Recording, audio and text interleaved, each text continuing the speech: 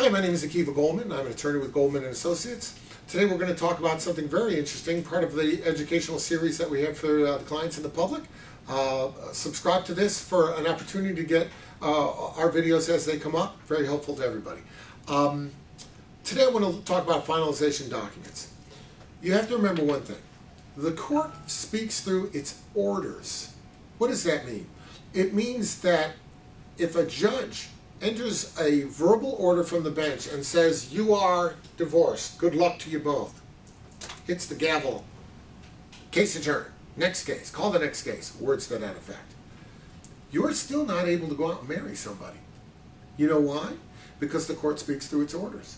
It's written orders. You need a judgment of divorce that says what that court just said from the bench, and once the court signs that and gives you a true copy, enters it with the court clerk, then the next day you can go out and get married, no problem.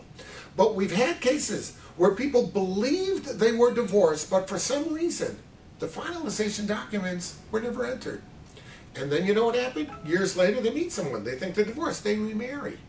And then maybe they have another family. And it turns out that that is actually an illegal union because they weren't technically divorced from the first one. And then there's all sorts of issues. That guy dies. Are you a surviving spouse? How could you be a surviving spouse if you're not legitimately a spouse to begin with? There are all sorts of implications. So remember one thing.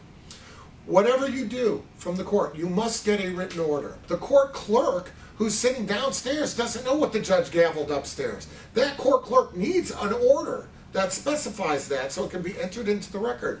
Therefore, it's one of the classic mistakes that people make when they try to represent themselves. They get all this stuff, but they don't bring the race across the finish line. They stop right before the finish line, and therefore they lose.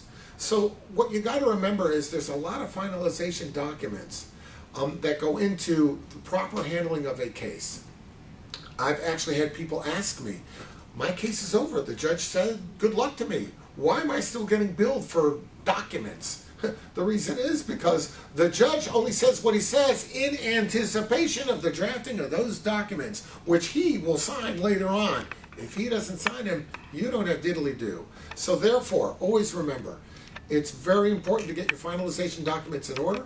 If you don't know what they are, if you don't know how to get them, even if you've brought the case all the way to the end, it may behoove you to hire a lawyer, if you can find one who will do this, just to draft the final judgment of divorce and make sure everybody's served and that the case is shut down appropriately, because if it's not, everything that you've done, wasted energy.